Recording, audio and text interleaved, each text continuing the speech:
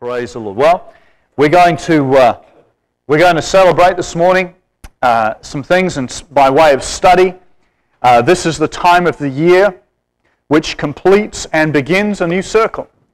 We've started this. There's lots of beginnings and endings in God's character, in His mindset, in His instructions, and the reason for this is because He's always wanting something to be new and fresh all the time. And so there's a number of beginnings of the years, there's a number of beginnings of certain things. This is the first month of the year concerning the feasts and festivals and the times and the moeds of God. The month of Tishrei in the Hebrew. And it changes each year. This year, the feasts and the festivals are as early as they can possibly be on the calendar, on what we would call the Gregorian calendar.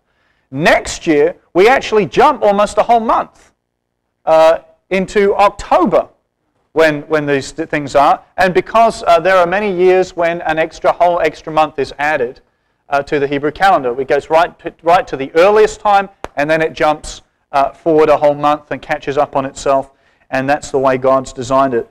But today we're going to study and get into the Word concerning two different feasts, one of which is prescribed in the Word of God, and one which is all about the Word of God. The two feasts is Shmini Atzeret and Simchat Torah. Shmini, if you're counting in Hebrew, you'll get 1, 2, 3, 4, 5, 6, 7, 8. Shmone is where we get the word Shemini from, which means the eighth. Okay? So, eighth, or the Shemini Atzeret, or the eighth assembly. So, on the eighth day of a 7-day event. So, you've got the 7 days of, what have we just celebrated? Sukkot, or Feast of Tabernacles. And then on the next day, the 8th day, it's like there's an extra day added to this whole feast. Which we celebrate as Shemini Atzeret. In Israel, on the same day is a festival or a rejoicing called Simchat Torah, which literally means rejoicing in the Torah or rejoicing in the Word of God. In the diaspora, which the diaspora is a word for the Jews that are dispersed throughout the nations, it is celebrated the following day, the day after the 8th day, which would not necessarily be the 9th day, but into the beginnings of a new day. The 8th day is also the first day, which might sound a little strange until you think of it in terms of a week.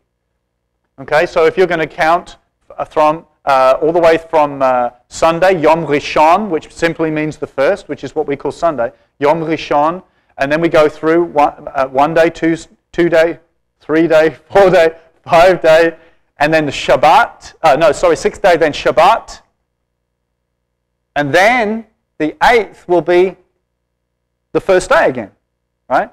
So we've got the 8th day, which is the first day. And all that means is going to come clear to you in a minute as to why that is. So on Tishrei 22, which was just a few days ago, both Shemini Atzeret and Simchat Torah, join the Torah, are celebrated in Israel. Now, scripturally, we're looking at Numbers 29, and verse 35, and we see there, it says, on the 8th day you shall have a sacred assembly, you shall do no customary work. Leviticus 23 and verse 39 says, also on the 15th day of the 7th month, when you have gathered in the fruit of the land, you shall keep the feast of the Lord for 7 days. On the first day there shall be a Sabbath rest, and on the 8th day a Sabbath rest. Which, like I said, can sound confusing. How can you have an 8th day of 7 days? But it's simply the next one.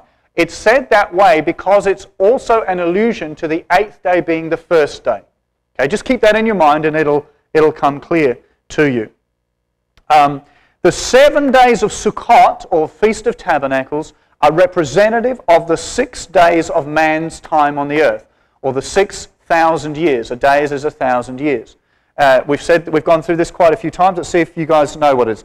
The first 2,000 years are the days of, can you remember? Chaos. Days of chaos. Remember, since the fall of Adam through to the next 2,000 years, what happened at the end of those first 2,000 years? God gave man the Torah, the Word of God. So the next 2 years are the 2 days of the Torah, or the days of the law, or the days of the Word of God. Then what happened after 4,000 years? Or should I say, who happened? Jesus. The Word was made flesh. After 2,000 years of the Word in the earth, the Word Himself was able to step into history. And from that time on became the time of the church age, or a time of the Gentiles, which is only 2,000 years long, where not only Israel, but every person who would ever receive the Israeli, the Jewish Messiah, would be able to become a part of the family of God. And so we've got the 2,000-year church age, or time of the Gentiles. And at the end of 6,000 years, we enter into the nothing. What happens? Okay, let's do it on a week. Okay, so you start. That's the day. The week starts on the Yom Rishon, which is our Sunday. So then you go Monday, Tuesday, Wednesday, Thursday, Friday, and then the Shabbat, the Sabbath. So the seventh day, or the 7,000 years, is a Shabbat. It's a rest. Now, what happens on the earth in that 7,000th year, or to begin that 7,000th year? The Messiah returns. That's right. Jesus Himself comes back, puts His feet on the Mount of Olives. It's split asunder, and He rules and reigns for 1,000 years, literally giving us a rest from human government. Oh my goodness, that would be great. a planetary rest from human wisdom and attempts at governing for an entire 1,000 years. That is a wonderful Shabbat. That is a great Sabbath. Praise the Lord. With Jesus Himself being the King of the earth and ruling and reigning over that time. Okay. What happens then after 7 days? What happens next? Now, if we go if we're counting in sequence, then after 7 comes 8, and yet it is the first of a brand new existence. Because the Bible says the whole heavens and earth will be rolled up like a scroll, and God will create a new heavens and a new earth, and in the 8th day, it is the beginning or first day of a whole new existence. Actually, it will be kin to what was right at the very beginning after God said, "Light be," and placed man on the earth. Only this time, according to Romans chapter 5, much more now in Christ. So we'll not only be on the earth, having dominion of the earth, but doing so also seated in Christ on the throne of heaven. Adam didn't have that. His authority went up to, but not including the throne of God. The new era that comes on the 8th day, the first day of the beginning of the new heavens and the new earth, has man not only ruling the earth, but from a seated position in Christ on the throne of God. That is phenomenal. That's exciting. This is in our soon and very soon coming future. Praise the Lord. So, we have an 8th day, or the new day. Now, one of the interesting dynamics about Shemini Atzeret, the 8th assembly being on the first day, is the thing that it's known best for in Judaism is a particular prayer service that takes place. The prayer service is called Tefillat Geshem, or the prayer for the rain. Now this has both natural and spiritual significance, because obviously in an environment such as in Israel, where the society revolved around the crops and the seasons of the plantings and the rains and the harvests, this was very, very significant that there needed to be rain. And there would be a special prayer for the rain during this particular service, where the words are inserted into the prayer service, Mashiv Haruach Umorid Hageshem, who makes the wind blow and the rain descend. And so there's a call on God for rain to come. Now, we know that in the time to come, Zechariah's prophecy says that, and this is now in our future, this is not looking back, this is in our future. Zechariah says when the Messiah comes to rule and reign on the earth, throughout that 1,000-year rule and reign, every person on the earth has to come up to Jerusalem to celebrate the Feast of Tabernacles. And whatever nation does not come to celebrate the Feast of Tabernacles gets no what? Rain. No rain. Rain is significant. And so this is really now the stepping into that rain. Now, what prophetic significance does this have for us?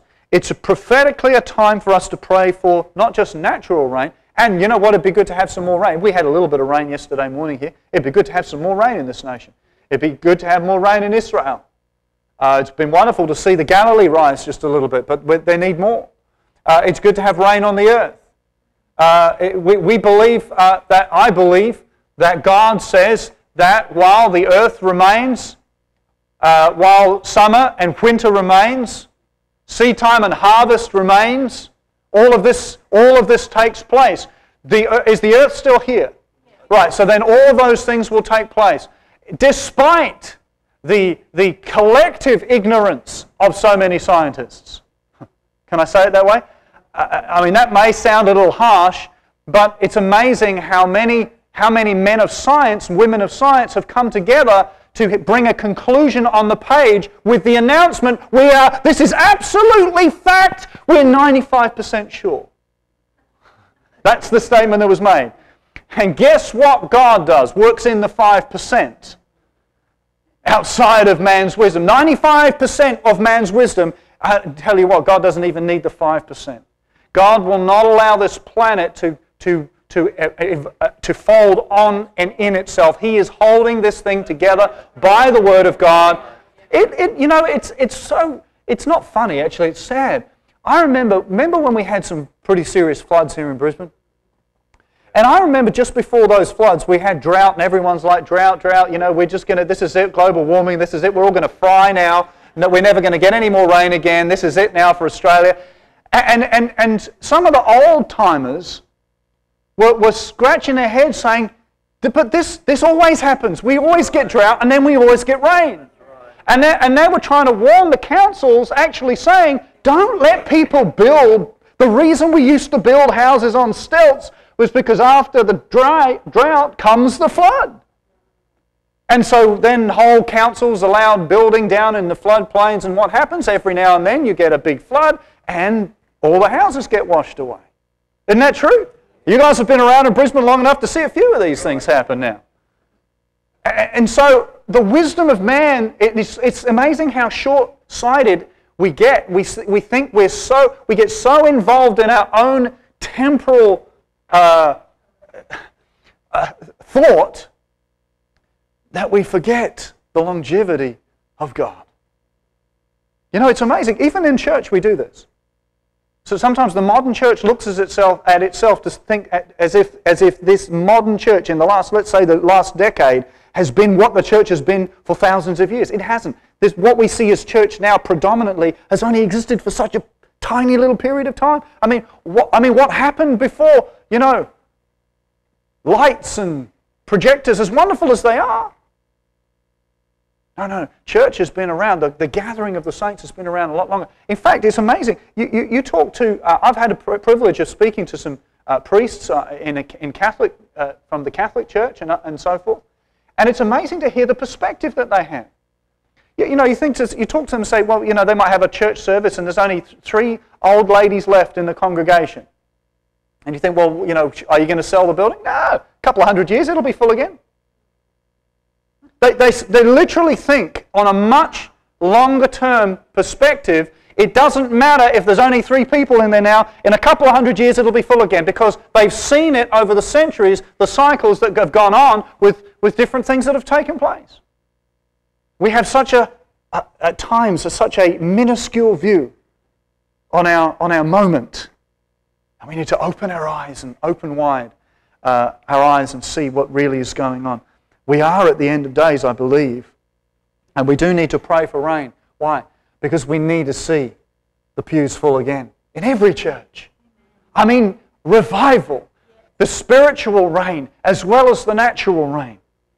James 5:7 says, therefore be patient, brethren, until the coming of the Lord. See how the Father... You know, before I read the rest of that verse, you know, it's amazing to me. I've looked over and I tell you, I've come under this pressure many times myself. There are times when you can look and at the achievements or the things that have been happening and what we've been doing, and you think to yourself, Lord, are we getting anywhere? And yet that's such a silly thing to say, because whenever I ask the Lord that, He always shows me over the next week. I get the privilege of sitting with different ones from the congregation and hearing the testimonies and the things they've achieved and how the Word of God has impacted their life and stuff. Again, we look at things as if the razzmatazz and the glitter is what it's all about, and yet the heart and the growth of an individual is so important. And sometimes we can come into this place of impatience, and yet James says here, therefore be patient, brethren. And it's not a passiveness, it's an active endurance. Keep on keeping on, brethren. Keep on keeping on, brethren, until the coming of the Lord. See how the farmer waits. See how God waits. Connect your patience to His. For the what? The precious fruit of the earth. I'll tell you this, and I genuinely mean this as my heart. You know what? If all of this technology and beautiful instruments and everything and chairs and lights and even the walls and the roof, if this was all gone, if we had no access to any of this anymore, it wouldn't matter. It wouldn't matter. Because the precious fruit of the earth, God does not even look at all this stuff, and He's not impressed. He's glad that we can use it and He'll bless us with it. But this is not what impresses Him. What impresses Him, what He longs for, what he desires to connect with is the heart of the individual that shows up to relate with Him. We could be sitting under a tree out there somewhere and have as just as an important, just as much church. But one Sunday maybe we should do it. One Sunday maybe we should just get a big... I don't know, there's probably not enough room under a tree, but just get some big kind of brush arbor type, I don't know, some kind of shade cloth, something, set it up out there and just worship the Lord. Maybe we should just do that. It would be a lot less work, wouldn't it? Why? Because the heart of God just simply wants to connect with the heart of His children. Praise God. And He wants us to pray for rain. Therefore be patient, brethren, until the coming of the Lord. See how the farmer waits for the precious fruit of the earth, waiting patiently for it until it receives. This is what God's waiting for. That what? Till it receives the early and the latter rain.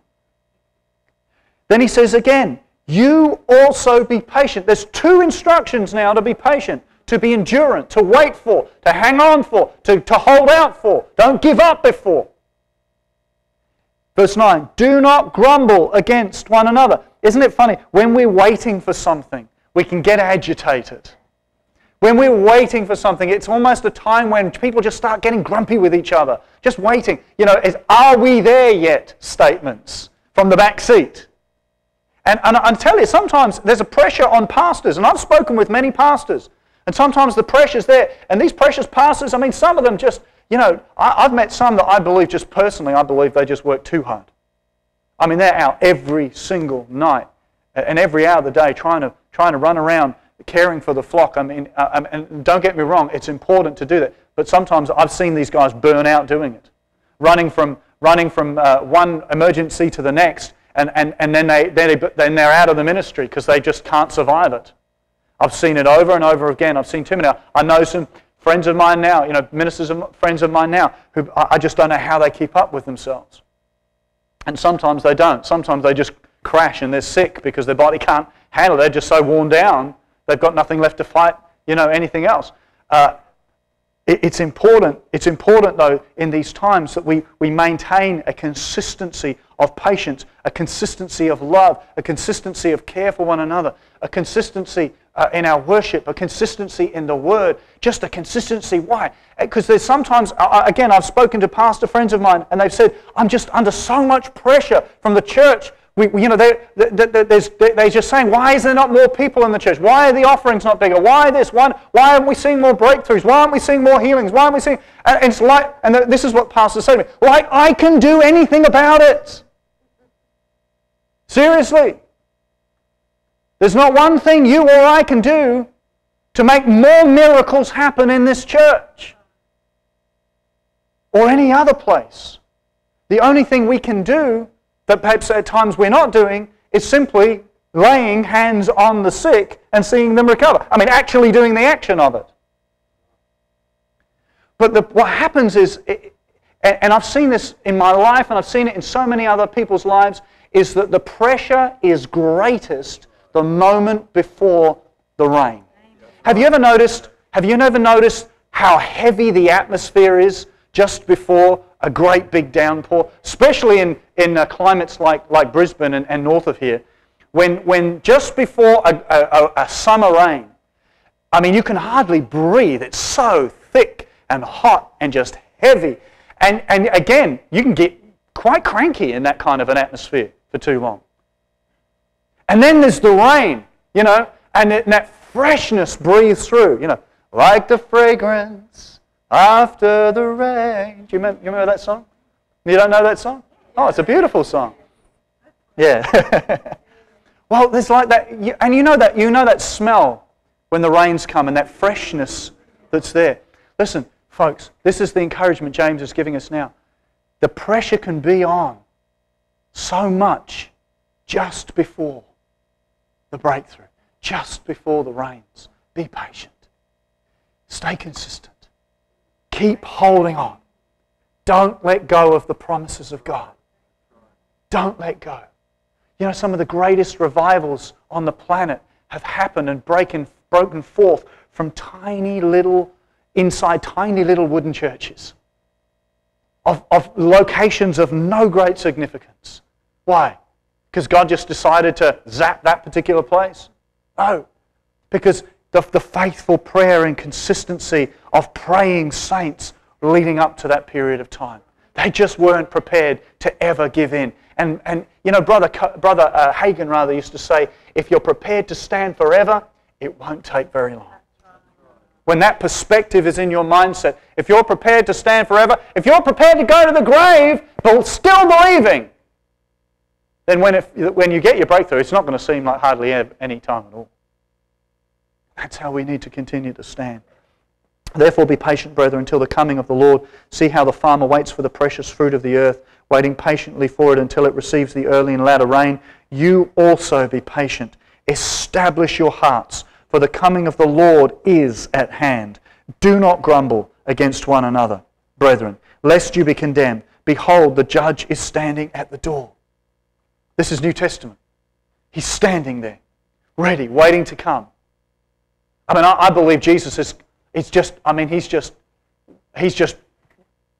any second. I mean, he's just ready. I mean, if anything, he's probably angels holding him back. I mean, Jesus, he wants to come, God wants him to come. But it's not until the time the Father says. Remember in the Jewish wedding feast, that it's in the actual wedding days reserved in the mind of the Father. And He says when the bridegroom can go and collect his bride. Praise the Lord. Praise the Lord. And then there's the 7 days. The 7 days there of the wedding feast. And contra to what many people have thought, the wedding supper is at the end of 7 days, not at the beginning. Hallelujah. Praise the Lord. Hosea chapter 6 verse 3 says, let us know, let us pursue the knowledge of the Lord. His going forth is established as the morning. He will come to us like the rain, like the latter and the former rain to the earth. Hallelujah. And the Scriptures are putting these two things and connecting them. What we've seen in terms of the outpouring of the Holy Spirit in the former, and what we've seen in the latter days of the outpouring of the Holy Spirit and renewals. This is talking of a time when there will be a convergence of both of those in a revival and in a way and in a move on the earth like we've never seen before. Praise God. A glorious time.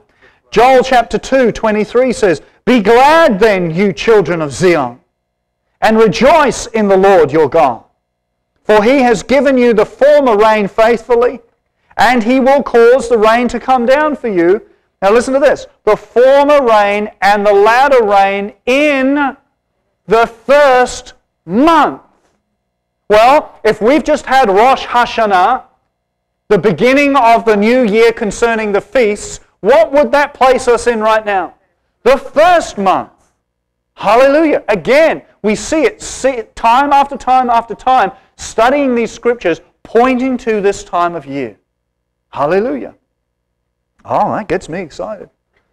Zechariah 10:1. Now, listen to this.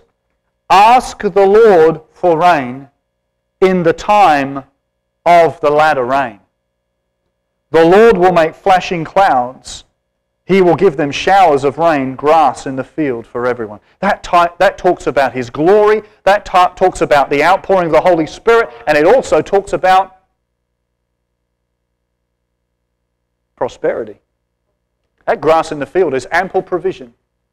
Ample provision. Ample food. Ample provision for you during this time as well. Hallelujah. You glad about that? I think that's wonderful. Ask the Lord for rain in the time of the latter rain. When is the latter rain in Israel? Right now.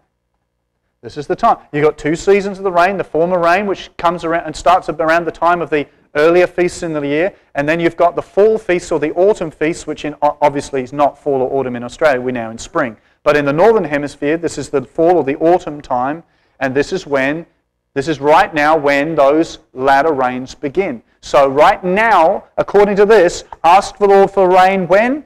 In the time of the latter rain. So we need to be praying now. Again, these are holy convocations. We should be connecting to these things in this way. The latter rain is the fall or autumn, as I said. The rain is a type of the Holy Spirit, and water itself is a type of the Word of God. Washing with the water of the Word. So, but can you hear how connected those two things? If rain is a type of the Holy Spirit and water is a type of the Word, well, you don't get water without rain. Rain is what brings the water to the earth. So the Word and the Spirit are so perfectly always connected with one another. Beautifully. Beautifully. As mentioned before, one of the best known elements of Shemini Atzeret, the 8th assembly, is the prayer for rain. So just a few days ago, on this particular day, Jews in Jerusalem and in the diaspora were all praying for this rain, agreeing before God for this outpouring of rain. Praise God. As a church, we need to be in agreement with that, only on a spiritual plane as well as a physical one. Hallelujah. And listen, it's not missed. It's not missed on studied Jews and rabbis either. They understand. They never look at a natural only. They always look at everything that's in the Scripture of a natural stance. They always search for the spiritual application of those things. Always. There's always a mystical application in their minds of what they read in the natural. Now we have greater revelation in one sense of how the Holy Spirit has opened our eyes to understand some of these things. They have the same revelation, only haven't connected Mashiach to it. And now we can. Praise the Lord. And pray for the unveiling of their eyes as well. The time of Sukkot, the time of the Feast of Tabernacles, leads into Simchat Torah and the Shemini Atzeret. The 8th day represents the new beginnings, the time immediately after the millennial reign of Messiah, and it's right that we also rejoice in the living Torah, or the Word, or the Torah made flesh. Now, I want you to think of this. Time in a Greco-Roman mindset, which is how most of the Western world thinks, is linear. It's on a flat linear plane. We call it a time line, right? Because it's a linear, right? Linear. That's what it comes from. But God doesn't think of time linear. He thinks of time and sees time and created time as circular. Now, sometimes people say, well, that's a bit hard to get my head around. Not really. Okay? Imagine a circle. Imagine a circle right here. Now, put at the top 12. Here, 3. Here, 6. Here, 9. What did you just create? And do you think in time as a circle every day? Yes, you do. It goes around. It goes around. So now listen to this. 12 o'clock, or let's call it lunchtime, midday. Midday happens how often? Once a day, every day. It's a common thread through time. Is that right? The sun is in the mid-sky at midday, every day, every day. Or every single time. So you could then, on a circle, plot midday as a point on that, which we do. We mark it with a 12 at the top. Okay? Now, turn that sideways and see time then as an escalating circle coming up like a spring, like a big spring.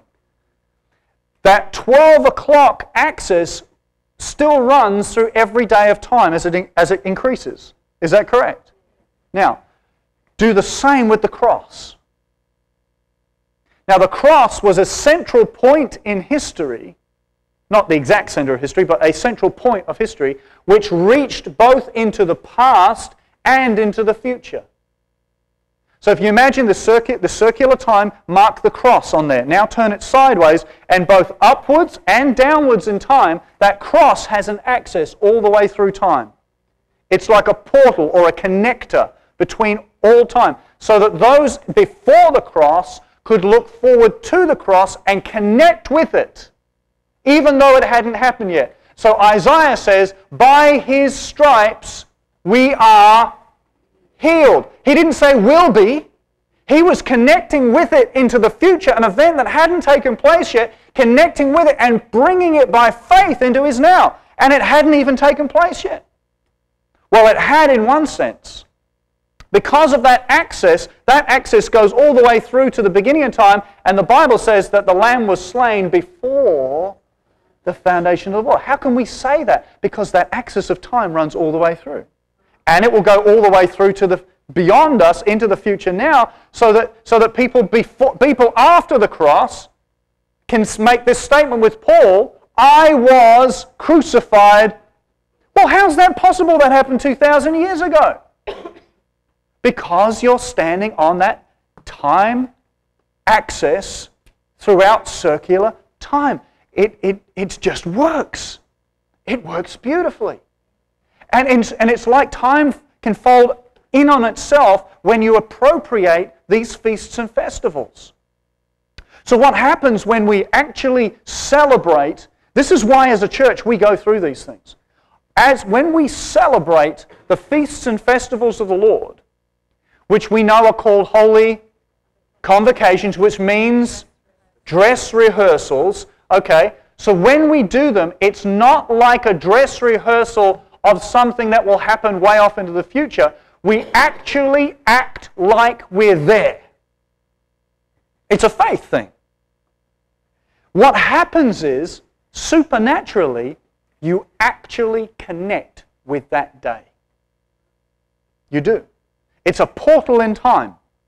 God has put the seasons, He has put the specific feasts of the Lord into the Word of God that connect both forwards and backwards.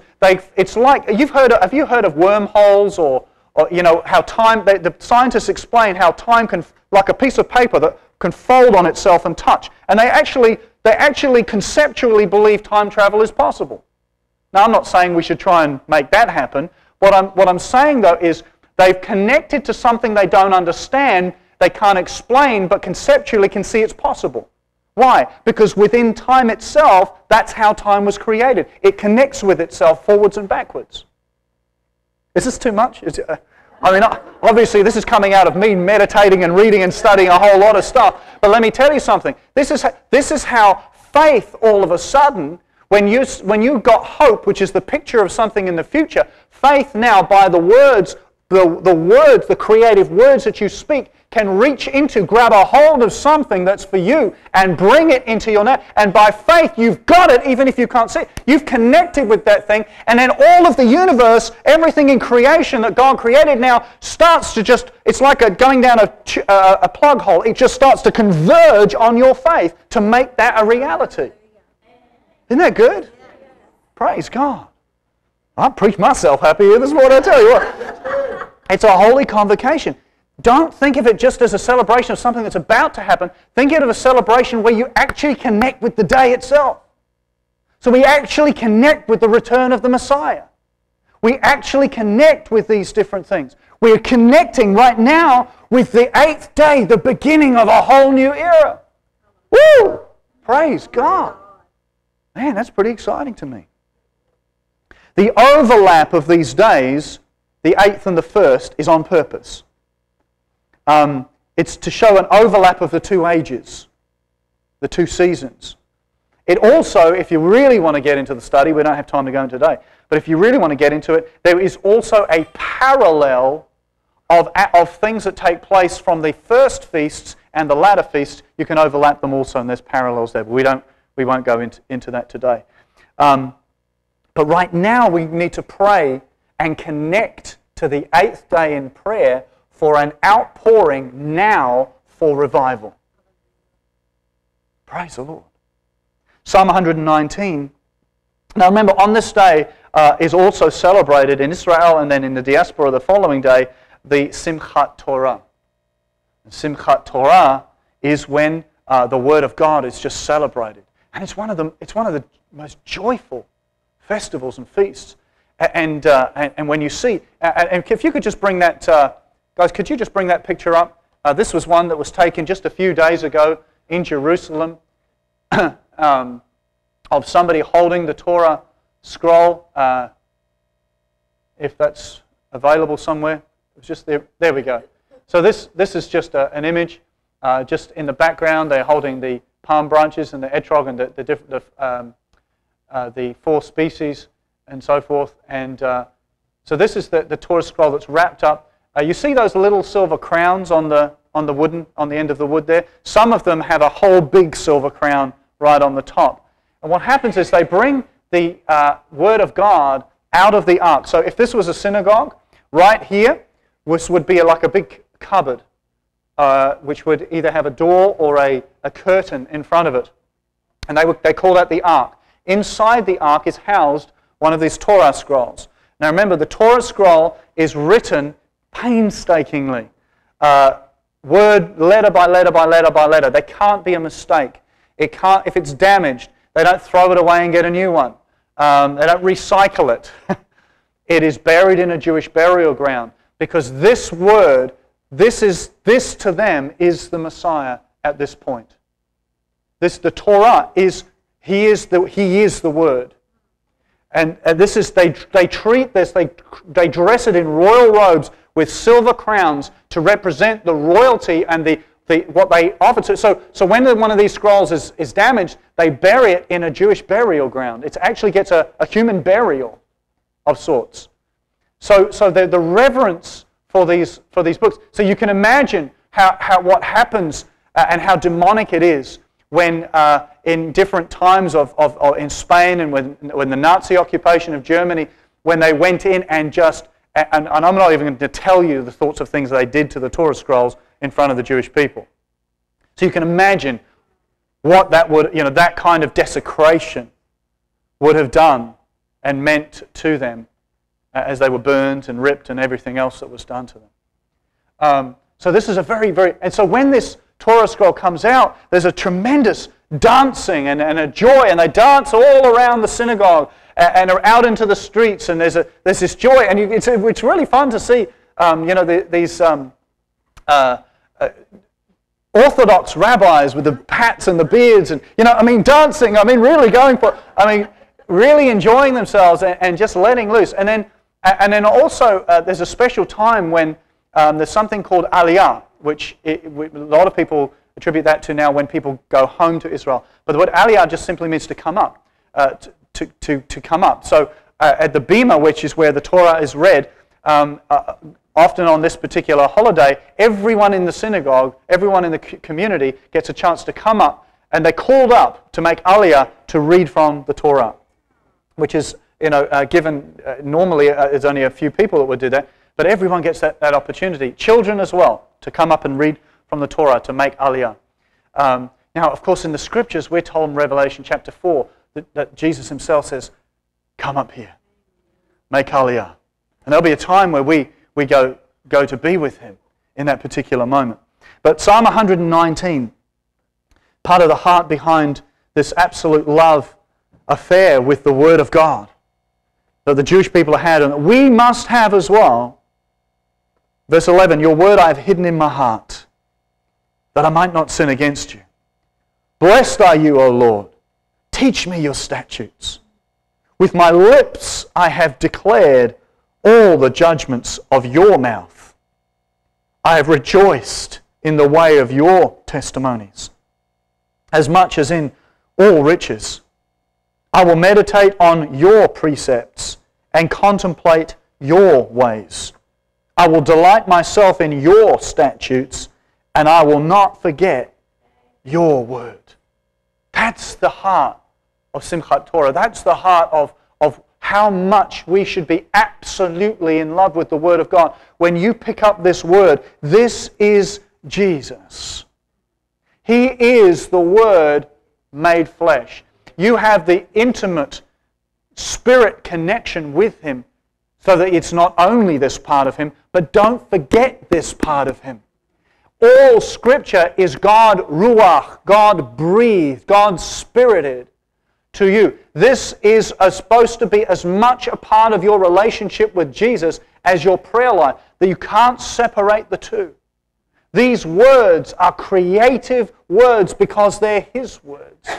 Jesus is the utterance of God. He is. Praise the Lord. The other thing about this 8th day, which I think is just precious, this Shemini Atzeret, is that the rabbis describe it like when you've just had a party and everyone's just gone home except a couple of close friends just hang around for a little bit longer. And so the rabbis describe it, it's like God had a party and He said, hey, when everyone's gone, just hang around with me just for a little bit longer. And so He gave an 8th day. And that's kind of the essence of what this day is about. Listen to this. You remember Jesus with His disciples?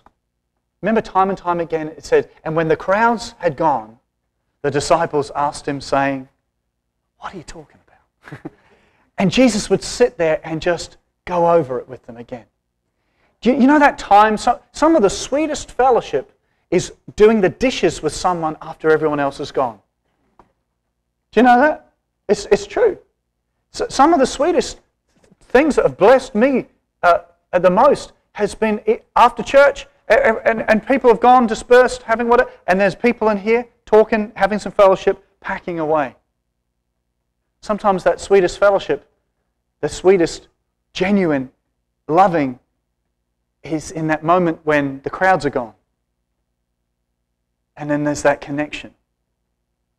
It's like being in the trenches together. It's something precious about that. Now listen to this. I love this. Exodus chapter 33. Look at Joshua. You ever wonder why Joshua got the privilege of taking over from Moses? Those are big sandals to fill. Verse 8, so it was whenever Moses went out to the tabernacle that all the people rose and each man stood at his tent door and watched Moses until he had gone into the tabernacle. And it came to pass when Moses entered the tabernacle that the pillar of cloud descended and stood at the door of the tabernacle, and the Lord talked with Moses. Wow. Verse 10. All the people saw the pillar of cloud standing at the tabernacle door, and all the people rose and worshipped each man at his tent door. So the Lord spoke with Moses face to face as a man speaks to his friend, and he would return to the camp. But, look at this, his servant Joshua the son of Nun, a young man, did not depart from the tabernacle. I love that heart of Joshua. After all, Moses, the big man, the man of God, he's having the face-to-face with God, the Shekinah glory, the presence of God. Everybody's worshiping. And then after a while, this is all wonderful. And everyone goes back to their tents. Even Moses goes back to his tent. Joshua looks around and it's like, hey, God. And just has this one-on-one. He just lingers in the presence just a bit more. I love that. Just stay. Won't you stay just a little bit longer? It's almost like God's heart is that way. Would you just hang around just a little bit longer? Is it really time for you to leave now? Why don't you just stay a little bit longer? And I'm convinced it's in those little bit longer times.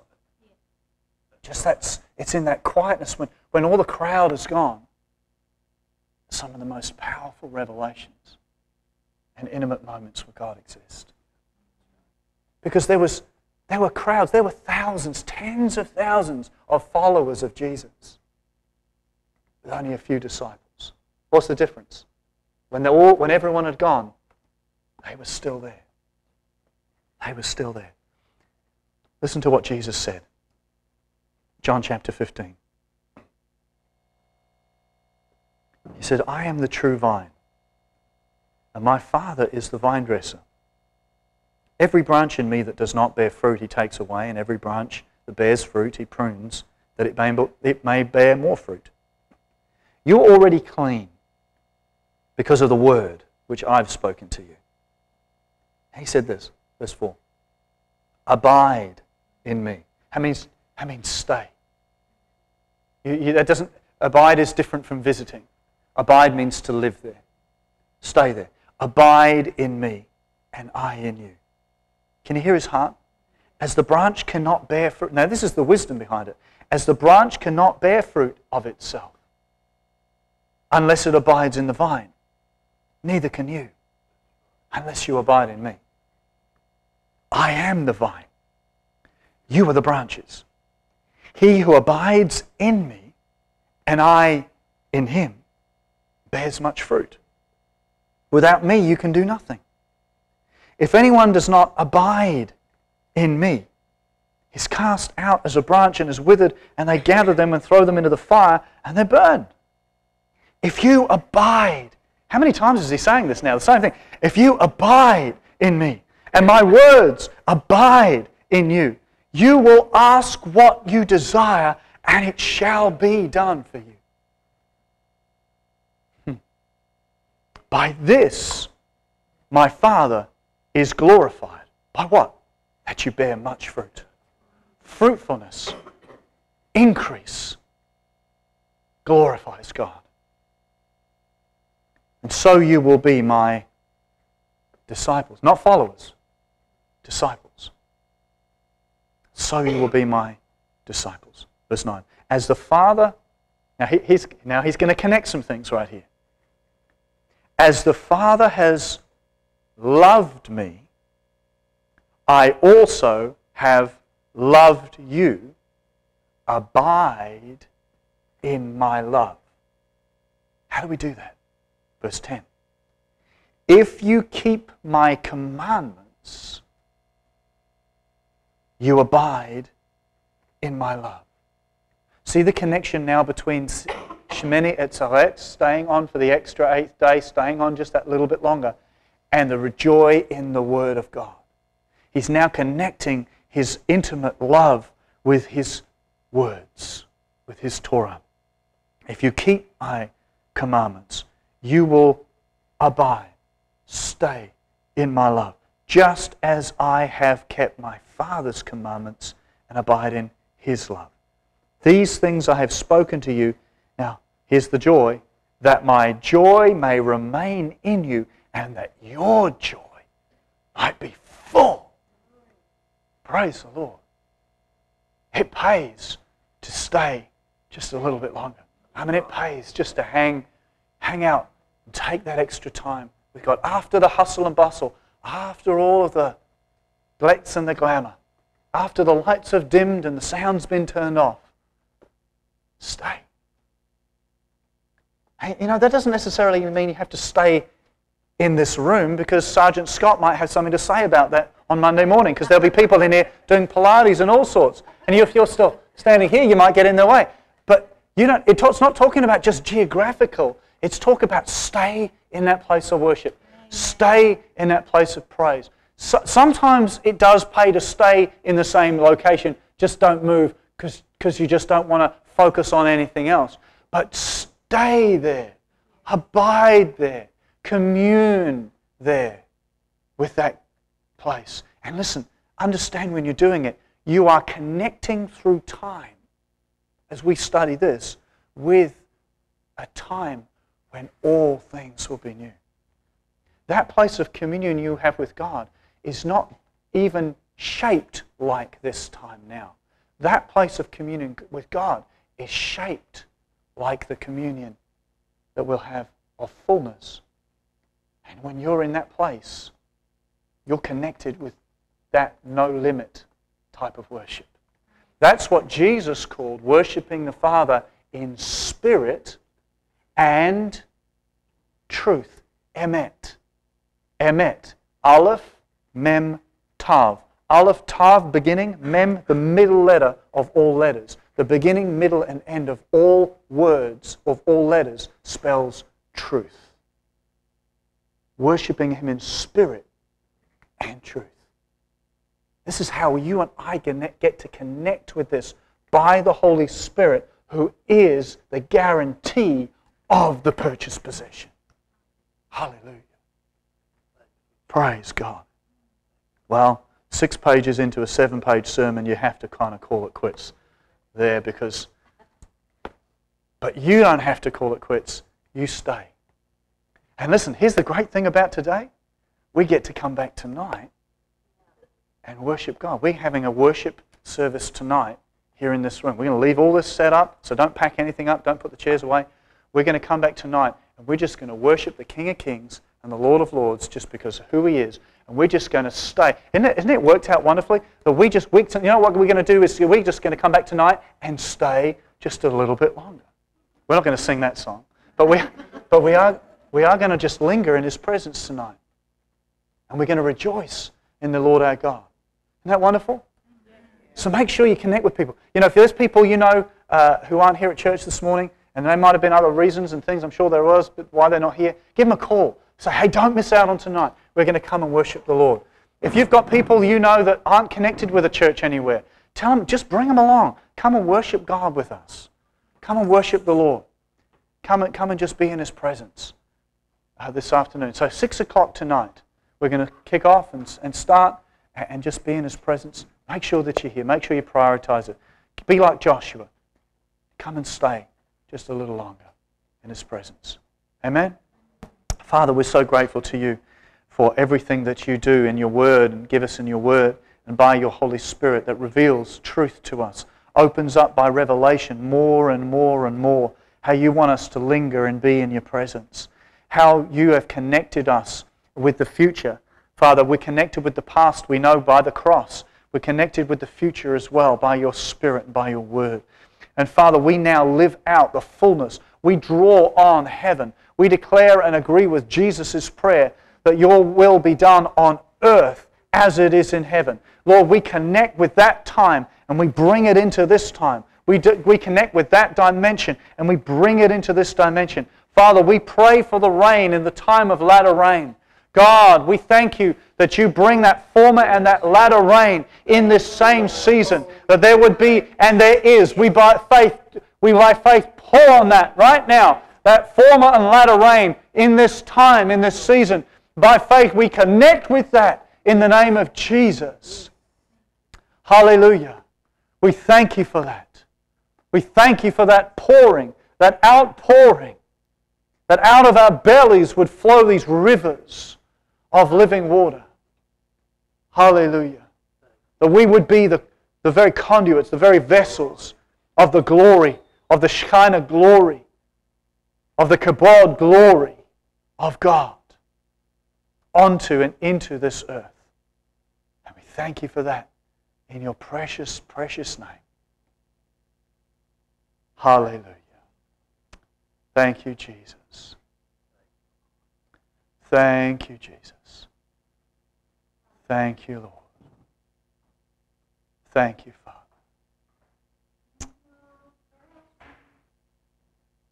In your presence there is peace. In your presence, in your presence, there is joy.